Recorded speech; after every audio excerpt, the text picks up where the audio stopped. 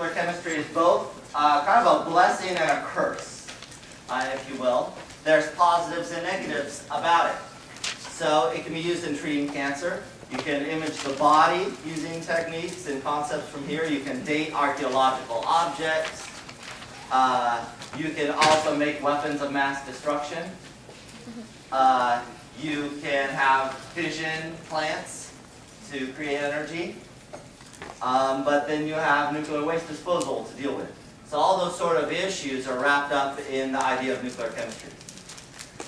In regards to elements, except for technetium, which is right here, all the elements have stable isotopes with atomic number 83 bismuth and smaller.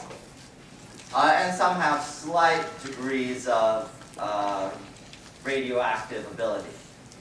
But for the most part, all these up here are not radioactive. Once you get to polonium and larger, those are all radioactive, except maybe the element that Iron Man made on Iron Man 2. Okay?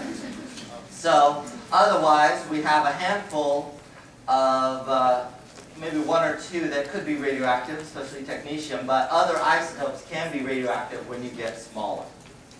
Okay?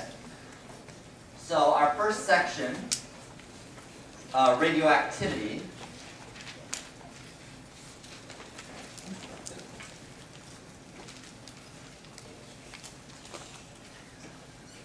was discovered by a number of people. Becquerel was storing these photo plates next to this hunk of uranium he happened to have in his desk or wherever he was storing it. And he noticed that those photos became kind of fogged and exposed. And so he's wondering what this strange thing that was happening. And so that eventually got called radiation. And it was Curie who discovered that these elements like uranium and others give off this kind of radiation.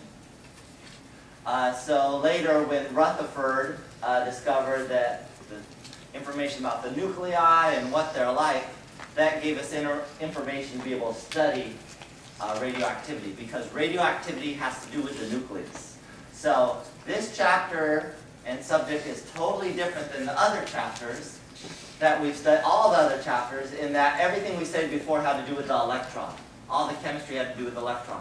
All the chemistry in this chapter has to do with the nucleus. Forget about the electrons. Okay? So you'll see some electrons pop up here and there, but for the most part, not really. Okay, what is radioactivity? It's the emission of ionizing radiation. Okay? Usually by a heavier element.